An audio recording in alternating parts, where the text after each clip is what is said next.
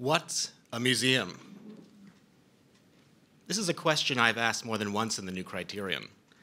It's one this magazine has been asking since its first issue. And it's one that I wish museums would ask more frequently of themselves, because the answers are changing through assumptions that are often unacknowledged, unannounced, and unexplored.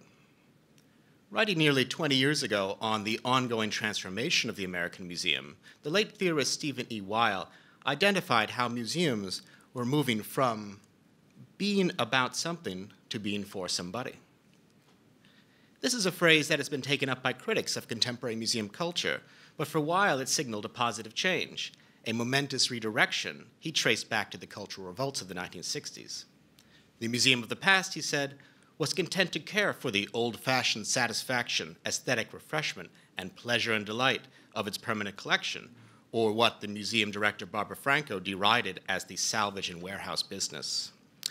Through new evaluation standards tied to continued tax-exempt status, Weil argued, the museum of today is, quote, being told that to earn its keep requires that it be something more important than just an orderly warehouse. In other words, through historical inevitability and government coercion, Weil concluded, the museum of tomorrow must come to see itself not as the steward of a collection of objects, but as an instrument for social change. 20 years on, the prophecy is coming true, but with increasingly ominous and destructive results, especially for collecting museums, which will be the subject of this presentation. In 1997, the Brazilian museum director, Maria de Lourdes Horta, envisioned how a museum without walls and without objects, a true virtual museum, is being born, to be used in a new way as tools for self-expression, self-recognition, and representation. Or as Neil Ben Ezra, the director of SF MoMA, more recently observed, times have changed. Back then, a museum's fundamental role was about taking care of and protecting the art. But this century, it's much more about the visitor experience. Over the last few decades, the American Museum has only been too successful at turning this vision into reality. By the numbers, museums have become thriving enterprises, competing and ballooning into what we might call a museum industrial complex. Today, there are 3,500 art museums in the United States, more than half of them founded after 1970, and 17,000 museums of all types in total, including science museums, children's museums, and historical houses. Attendance at art museums is booming, rising from 22 million a year in 1962 to over 100 million in 2000. At the same time, and hand in hand with these numbers, billions of dollars have been spent on projects that have largely focused on expanding the social service offerings at these institutions, restaurants, auditoriums, educational divisions, event spaces, rather than additional rooms for collections. At the present rate, the Museum of the Future will virtually be a museum without objects, as new non-collection spaces dwarf exhibition halls, with the promise that no direct contact with the past will disturb your meal. Or, as London's Victoria and Albert Museum once advertised, the Museum of the Future will finally be a cafe with art on the side. The Museum of the Past focused on its permanent collection. The Museum of the Present forsakes the visited and its own cultural importance to focus on the visitor. From offering an unmediated window onto the real and astonishing objects of history, the contemporary museum increasingly looks to reify our own socially mediated self-reflections. This it does not to learn from history, but to show the superiority of our present time over past relics. The result is a museum that succeeds by every popular measure in its own destruction, a museum that is no longer an ark of culture, but one where the artifact at greatest risk is the museum itself. The American Art Museum was born in the 19th century, a generation later than its European counterparts, and largely as an answer to those institutions, but with a unique American quality tied to its permanent collection. Unlike in Europe, where museums were either created out of revolutionary turmoil or acts of government, almost all American institutions were founded and supported by the free will of private individuals. The treasures these benefactors bequeathed became not only public objects of secular devotion, but also tokens of the idealism behind the institutions that maintained them, as manifestations of private wealth transferred to the public trust. American museums were founded in part to represent our civic virtues. The aesthetic education offered through their permanent collections was not just about history and connoisseurship. It was also about how hard work can become an expression of virtue by gifting objects to the public trust. It's truly an astonishing American story. No other country has seen such private wealth accumulated through industry, willingly transferred to the public good. But it wasn't long into the 20th century before some American museums began to attack their own cellular structure, usually in the pursuit of progressive social change. These assaults were most manifest in the physical transformations and deformations of institutional buildings. Now, in many cases, it should be said that the change in appearance of our museums was benign. Rather than malignant tumors, they signaled healthy growth through evolving architectural styles. The dozen or so buildings that make up the Metropolitan Museum of Art have created a unified whole out of an assembly that ranged from Gothic Revival to Beaux-Arts to modern. These diverse structures complement one another and work to complete the museum's founding vision.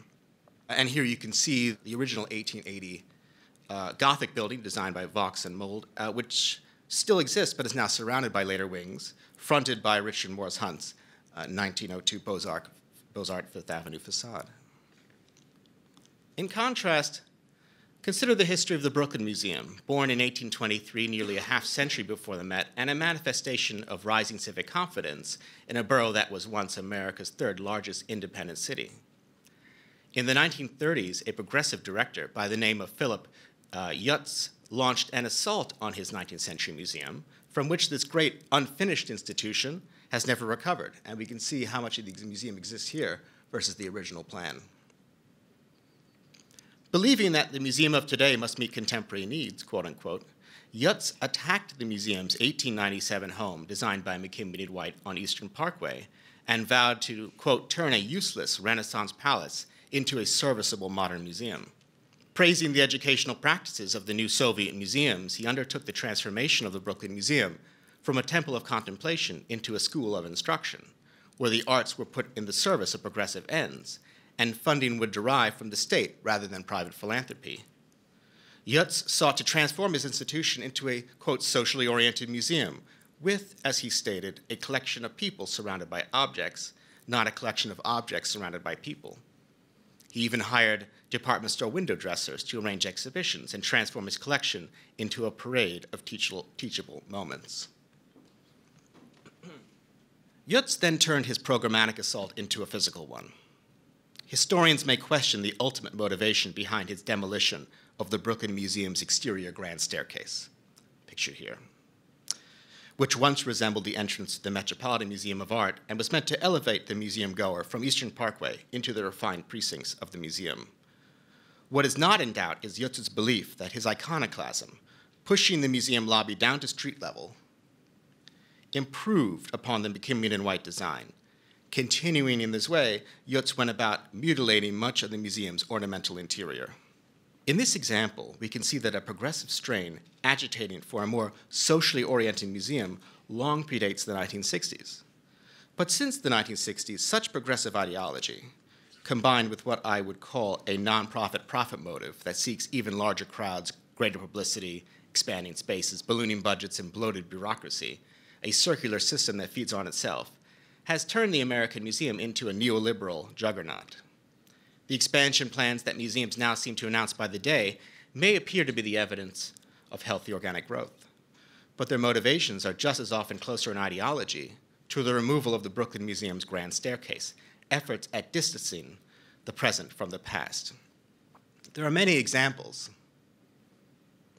The 70,000 square foot, $114 million new wing of the Isabella Stewart Gardner Museum, which opened in 2012, is but one. Designed by Renzo Piano, the building, which required the demolition of Gardner's historic carriage house, now serves as the only entrance to the institution and connects with the original museum through a glass-enclosed airlock. The addition offers a Kunsthal for new art, eateries, shops, a greenhouse, a visitor, quote, living room, and apartments. All are attractive, but for what end? A greenhouse to cultivate new interests? A $100 million engine to generate new donors? Even as streaks of rust still stain the museum courtyard? I would argue that the expansion primarily serves to quarantine the original museum's antiquity behind an architectural filtration system. With the anointment of Renzo's oil, the museum shifts its focus from what is left of its collection onto the visitor experience. As the Gardner's director explained to me at the time of the opening, finally those people in their cars on Fenway Park Drive will recognize the Gardner as a museum because here is Renzo Piano. Never mind that the gardener's fanciful palazzo has been a signature of the Boston streetscape since 1903.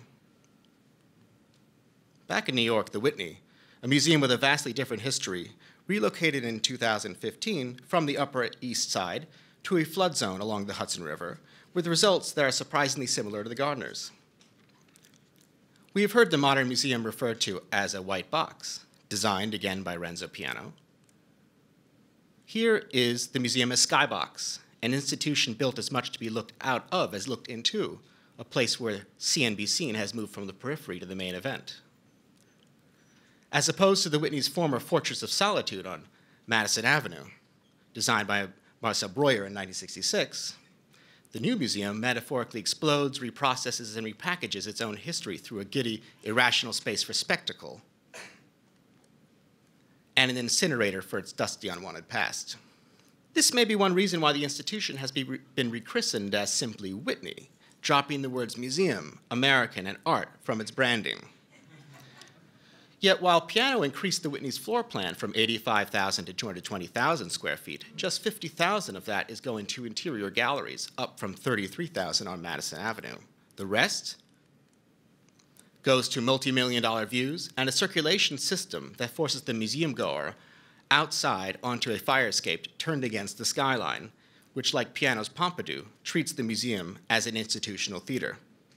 Do all of these changes and initiatives really turn museums into instruments of social change? Do they merely justify bigger budgets and higher ticket prices? I would argue that by mediating our experience through ever more gauzy filters, they in fact blunt the true radicalism of our direct encounter with the objects of history. Rather than decentering us at a radical moment of unselfing, as the director James Cuno once observed, today's institutions promote Museum Selfie Day and roll out every trick at recentering the experience of the museum around you.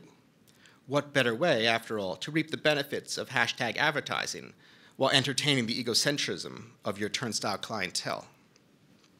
But why not? What's so wrong about the Metropolitan Museum of Art's recent promotion of nail art sessions by Lady Fancy Nails, as it did around the show Manus Ex Machina? Or what about a promotion by the Art Institute of Chicago that offered a full-size replica of Van Gogh's painting The Bedroom, available for nightly rental on Airbnb? Or how about this year's Met Workout, a museum-sponsored event that advertised Goodbye Soul Cycle, Hello Vermeer and Picasso?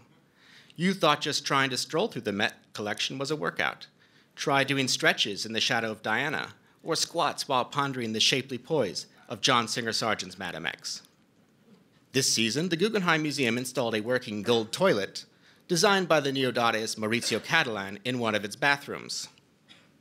The facility, which requires a special guard and janitor, seen here, attracts hour-long lines that snake up the rotunda, and this is a photo I just took the other day. This interactive Duchampian sculpture, the most shared golden toilet on the internet, is called America, how original, but it might just as well be titled The Museum. The provocation is presented as an inside joke, but it ultimately degrades the institution itself for one more social media share. A golden toilet is an appropriate symbol for the museum fully dedicated to the visitor experience. Perhaps we should suggest a Golden Toilet Award for social engagement. The problem is that such promotions, by converting the museum from a temple of culture into a cathedral of the self, spend down its reserves of virtue. The Instagram age has little need for venues for self-expression, self-recognition, and representation.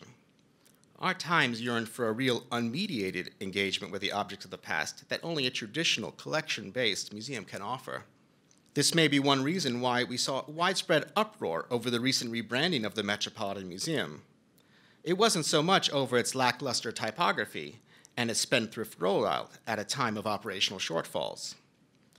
It was that so many people deeply admired what the museum's traditional brand had come to represent, and someone mocked it up as the meh. There are many counterexamples to this story. You will hear several today of museums that resist progressive currents and reaffirm their original collection mandates.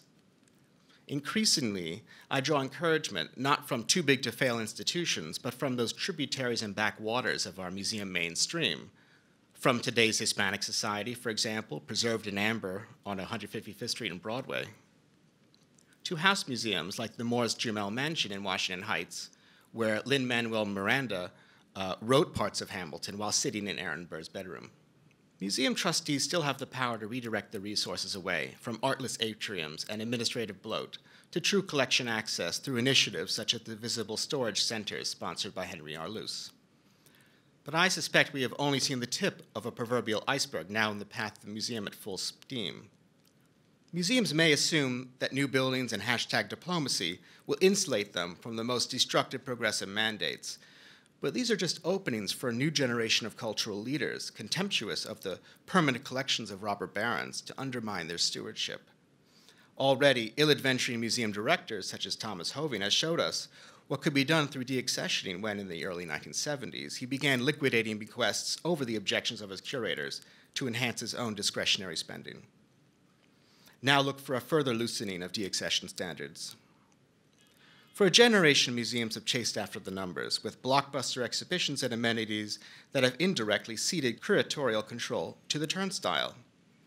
The government now looks to accelerate this abdication of leadership through re-envisioning our grant programs, as the National Endowment for the Humanities announced this year. If the museum visitor now expects to receive the keys to the collection, backed by government mandates, there may be little hope to save the museum from populist whim. Earlier this month, an activist group called Decolonize This Place continued its targeting of museums by storming the rotunda of the American Museum of Natural History. Chanting "Respect, Remove, Rename," they then covered the equestrian statue of Theodore Roosevelt and demanded that, quote, city council members vote to remove this monument to racial conquest. At one time, this might have seemed like an extreme suggestion, but given the current iconoclasm on university campuses, the protesters know they are part of a populist insurgency. This is the end result of the Museum for Somebody, a museum without objects that is ultimately objectless, a museum for nobody. Thank you.